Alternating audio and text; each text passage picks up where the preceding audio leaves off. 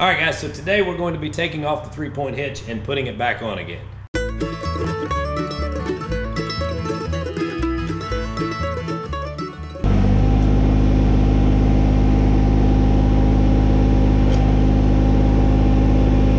All right guys, so today we're going to be taking off the 3-point hitch and putting it back on again.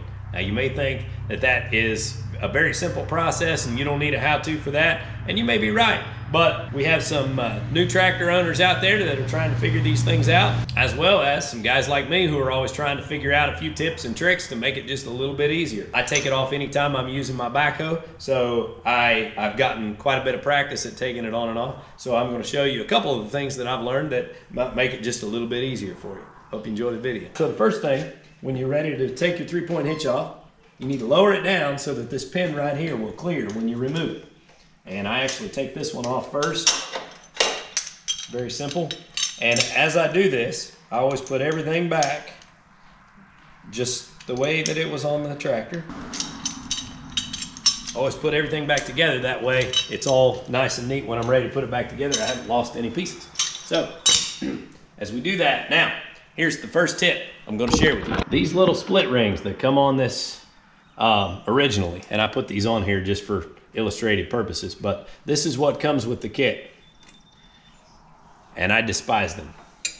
So what we're going to do when we take it off is throw those away, and we're going to replace them with these pins right here. You pick them up at Tractor Supply for like 99 cents, and a whole lot quicker and easier for the process. So I've actually struggled with these split rings for a while, and I got sick of it, so I stopped and picked me up some of these pins so that I can change them out. Now, they're not terrible to work with, and some of you may prefer the split rings just because maybe they're a little more secure, I don't know. But I'm going to use these pins right here because it just makes it a whole lot easier. So we pop those pins off, and as I take these out, I always just take them and stick them right back through and stick my pin back on.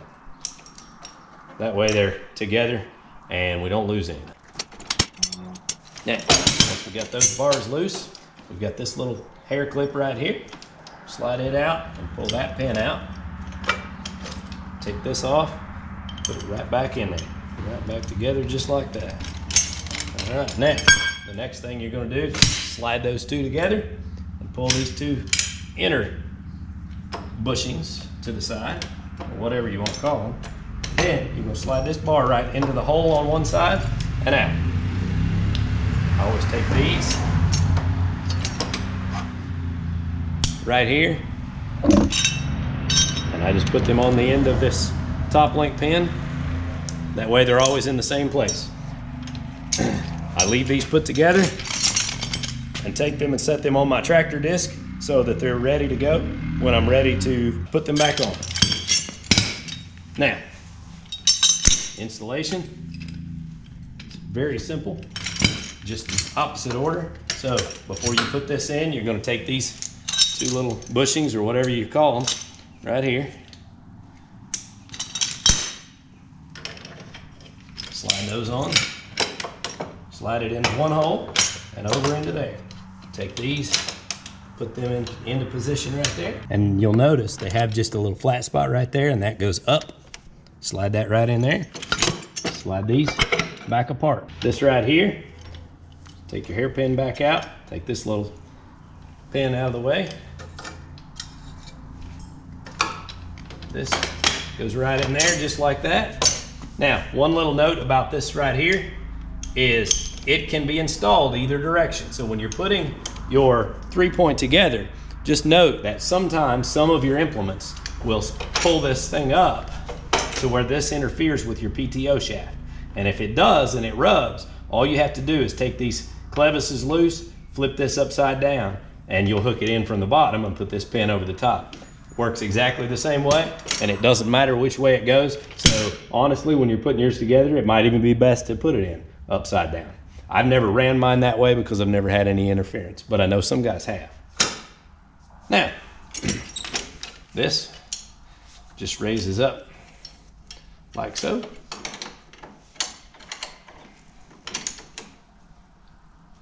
Put your pin in.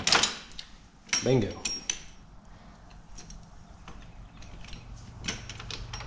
This one. And I always put them in from the outside and put the clips on the inside. This part right here, very simple. This U shape goes down, so you just slide it right on there, put this through there, and go through both. And there you go. Now, this is to hold your top link up. So when you want to raise your top link and lock it into position, just raise that up and press it onto that pin right there, and it'll hold your top link in position. And there you have it. You're ready to attach to your 3-point implement. Now, while I've got you here, I thought I'd share a couple of other things that I've added to my tractor that I really like. The first being this Bluetooth speaker right here. This is called an OONTZ speaker, O-O-N-T-Z, and it comes in Kubota orange, so you can't beat that. Got me a couple of little bungee cords from Harbor Freight, and it's rechargeable. So when I'm mowing the grass or working out in the field or whatever, I've got Bluetooth tunes that I can turn on right here. Lasts for several hours and plays good volume, so you can hear it over the tractor running and everything. So about 20 bucks, 25 bucks, you got a nice little Bluetooth speaker that matches the tractor. So I thought that was pretty cool. Now, everybody with one of these little Kubota BX tractors knows that there's not enough tool space on it. I guess this is your toolbox, this in the armrest here. I got Teflon tape and a couple of bolts in mine, and it's full, so that doesn't work.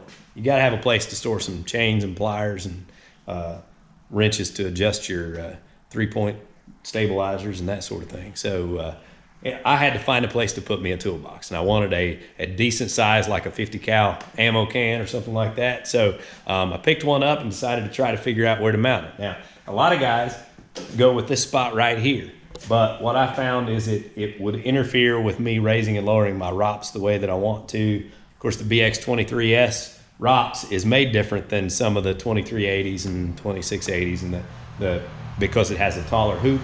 So the pins and everything are in a different location. So the other thing that I didn't want is something sticking out further than my tractor and my tire for when I'm doing work on tight trails and all of that. I just didn't feel like this was the best place for a toolbox for me. Now, the place that I chose is not going to be the best for everybody, because it does interfere with a little bit of your space in your tractor cab. And if you have an actual cab, then it would interfere with that, so that wouldn't work. And it changes the way you have to get on and off of your tractor.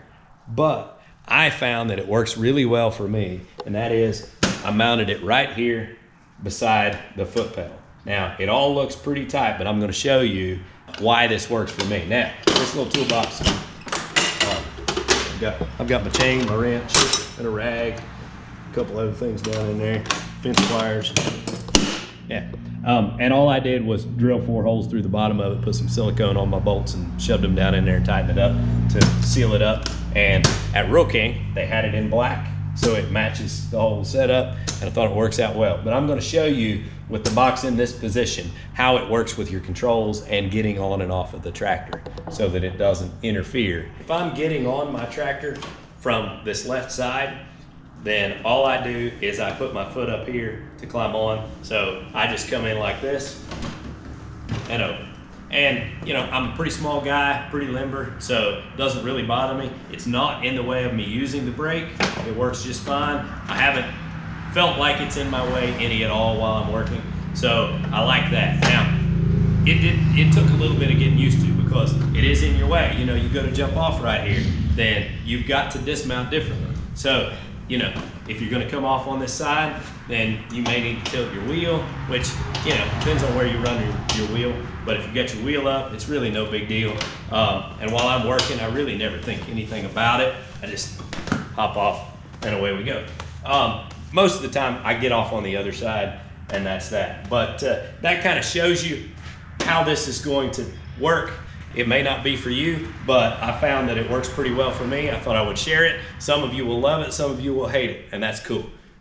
Everybody needs to do what works for them. But here's another idea for a toolbox if anybody's interested. So that's going to do it for today. I hope I shared a couple of things that will help you guys out, maybe give you some things to try, or maybe save you just a little bit of time if you picked up anything that you're not already doing. Now, if you watched me and you thought, well, I've got this tip and this trick that he's not doing. Share them with me. If you've got things that make the process even easier, jump in the comments and share those comments, because if you put that in the comments, then people will read those and they'll get some help out of your tips and tricks as well. So appreciate y'all watching. Hope you enjoyed the video. Everybody have a good day.